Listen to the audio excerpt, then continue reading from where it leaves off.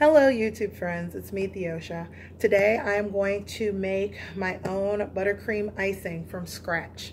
I learned this recipe when I took a class at the Decorator's Grocery, and which is local here in town. And you're going to need 2 pounds, or yes, 2 pounds of confectioner sugar, icing sugar, powdered sugar, it's all the same thing.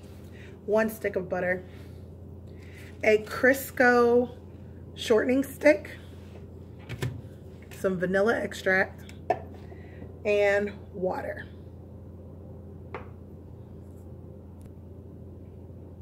Okay, so what you're going to do first is put in your butter and shortening, because those are your fats.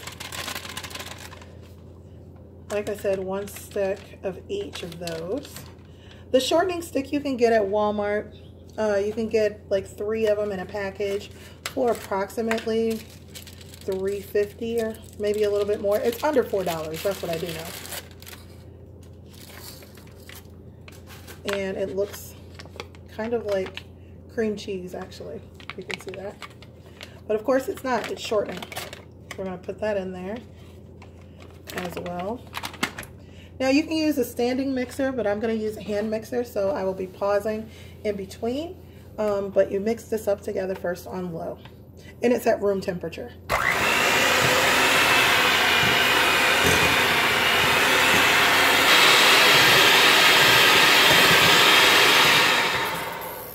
Okay, I blended that for about maybe 2 minutes, and as you can see, it's kind of thick, but we still need to add the confectioner sugar in there.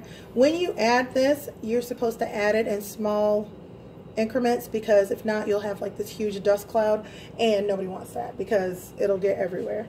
So I'm going to do that, and then there's no exact measurement for the water or the vanilla extract. You just kind of put in as much as you want, but you know, try to use it a little bit at a time so that you don't get overwhelmed with the flavor or it doesn't become too liquid, because what we're going to be looking for when this is at its perfect consistency is like stiff peaks.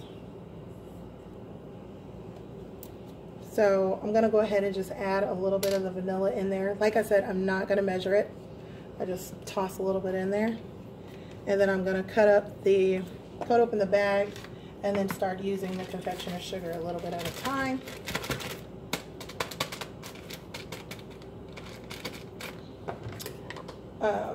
Yeah. So I'm going to toss a little bit of that in there.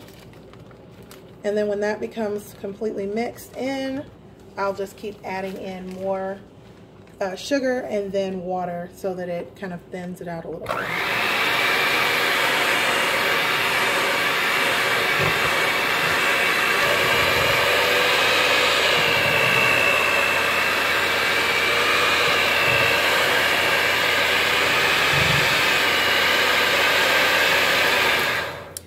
Okay, I don't know if it's if it's the exact consistency it's supposed to be. I may have added too much water. I had about 1/3 cup of water in here total, but it was just very cloudy, but it's very thick, as you can see. Like, my hand mixer can almost stand up in it.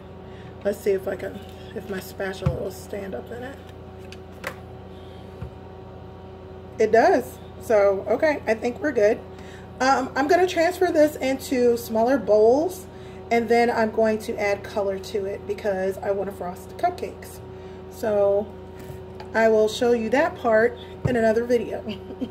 So with that being said, let me get this all cleaned up and prepped. I just didn't want the video to be too long, so there's going to be 2 videos back to back. So I hope that you enjoy it. I will, well, maybe 3 of them, because this is the mixing and this is how you make the buttercream.